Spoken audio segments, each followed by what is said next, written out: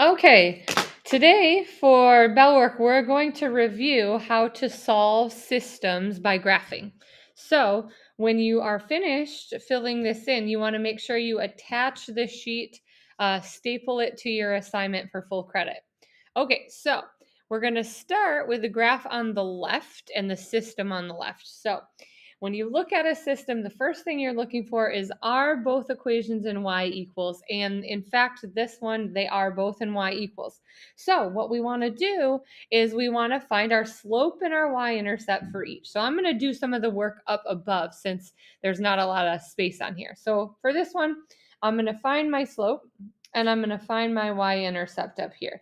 So on this first equation, remember the slope is what is next to x. So my slope here is negative 1/4.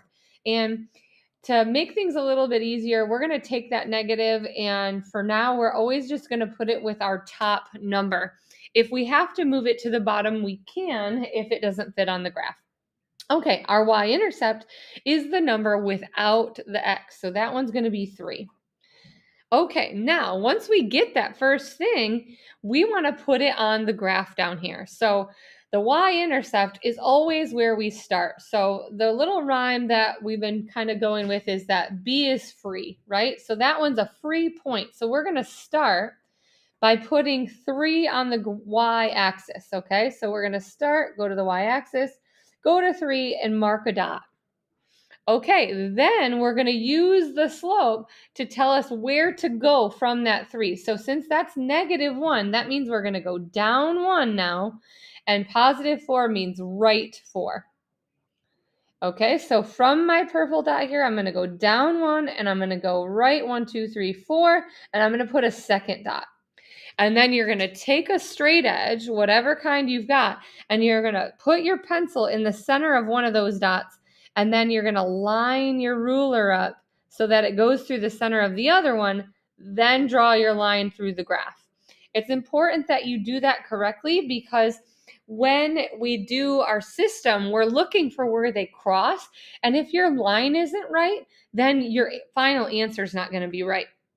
Okay, now we're going to do the second equation in the system. So the second equation says y equals negative 3 over 2x minus 2. So again, that one's in y equals. I'm going to do the work for that right here. So m equals b equals. So in this case, m is my slope, and that is the number next to x. So it's negative 3 over 2. And again, I'm going to put the negative with the top number just to stay consistent. All right, now this is a minus 2, so that means my y-intercept is now a negative 2. And again, b is free. That's where we start our graph. So we're going to start with negative 2 on the y-axis. So we're going to go to negative 2. We're going to make a dot.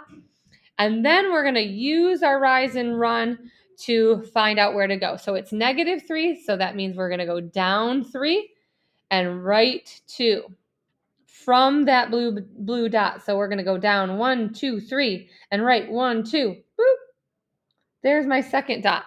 And now this is why doing the straight edge is so important, because we can see it's going to cross up here somewhere. We want to be exact. So put your pencil down, put your straight edge on it. Okay, make sure that we have this lined up perfectly. And even mine isn't wonderful exact. You can see, and it's because I'm using markers instead of pencils. So hopefully you're using a pencil. You can see that these lines are going to cross right here at the end. And that is our solution. So the solution, the final answer we are looking for is this ordered pair right here. Okay? And it's always x comma y. And the way we find it is by taking our fingers, right? We're trying to get here. Put one finger on the y-axis and one on the x-axis where you would start to find that. And follow the line, and that's where it crosses. Well, if you follow it back, what are those numbers on there? This number is negative 5. And this number up here is 4. That is our final answer. Okay, let's do it again. Another example. So our second example, you can see right away, it's different because there aren't any fractions on it, okay? So let's start it the same way we started the last one. They're both in y equals, so I can start by finding slope and y-intercept. So let's go with the first equation. What is the slope in the first equation, and what is the y-intercept? Okay, so take a look. Oh, if you said the slope is -2, you would be correct because that one's next to the x. If you said the y-intercept is -4, awesome, you would be correct at that too.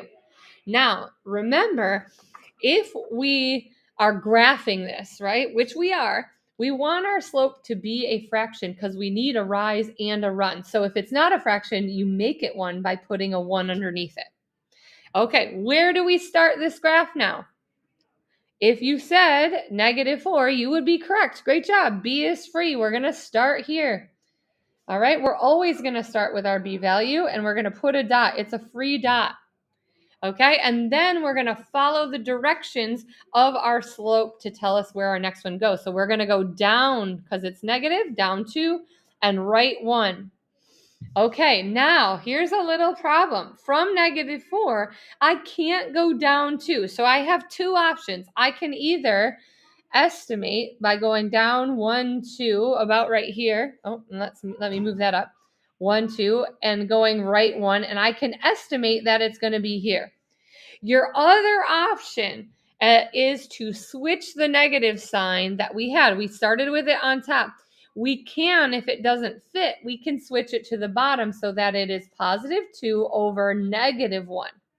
And what that would mean is that we would go up 2 from our dot and left 1. We only do this if it doesn't fit. So if I had done that here, right, from this one, I would go up 1, 2, and left 1.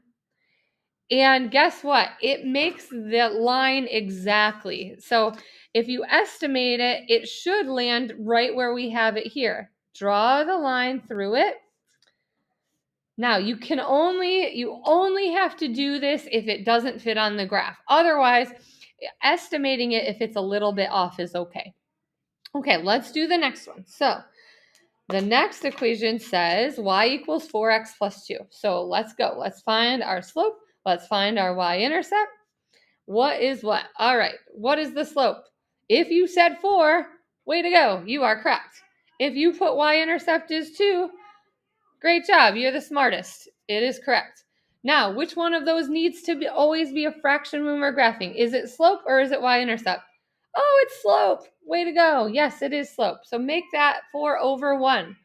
Where do I get to put my first dot? Which dot is free? Oh, B is free. Way to go. Let's start here. Start at 2. Boop. Okay. Now, remember, this is a rise and a run. They're both positive this time. So I'm going to go up 4 and right 1. Okay, 1, 2, 3, 4. Another one that I have to estimate. That's okay because it's not that far off. So up 4 and right 1 is going to land me right there. Take your ruler, boop, line up your dots, and you should be able to see, mine's a marker, where those cross. Okay, so they cross right here. You can see that spot that they cross at right there. Okay, so what's our solution? What is our answer to our system? You take your fingers, put one on the x-axis and one on the y, and where they would meet, and go back to those numbers, okay? So this number is -1, and this number would have been -2, and that's our final answer. Okay, hopefully you find that helpful. Make sure you attach to your assignment here so that you can get full credit. If you need help on the assignment, I will attach a second video, and you can watch that as well.